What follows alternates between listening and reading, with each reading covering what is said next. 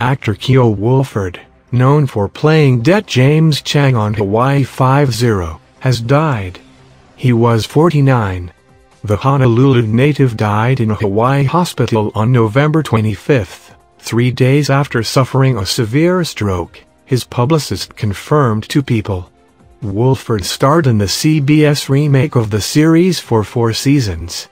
He also had just finished working on a sequel to the 2013 film he directed and produced, The Omana. The Omana was an independent film, which followed a struggling luau show who reconnects with his culture after his former hula teacher dies. The passing of his mentor leads him to take over a high school hula class. Actress Kelly Hu, who starred in the CW show Arrow, had a role in Woolford's film and remembered her late director. "He didn't pigeonhole me like so many other people in Hollywood did," she said in a statement obtained by People. "He was a great talent who allowed other talents to shine. I will miss my chosen brother immensely." His Hawaii Five-0 co-star Daniel Day Kim took to Twitter this week once learning of the tragic loss.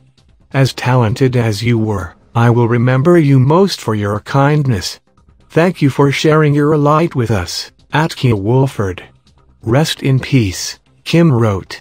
In addition to his television role, Woolford went on to land smaller parts in films like Happy, Texas, Falling for Grace, Act of Valor, and the 2014 film Godzilla. Most recently, he played a part in the movie Fifth Passenger, due out in 2017.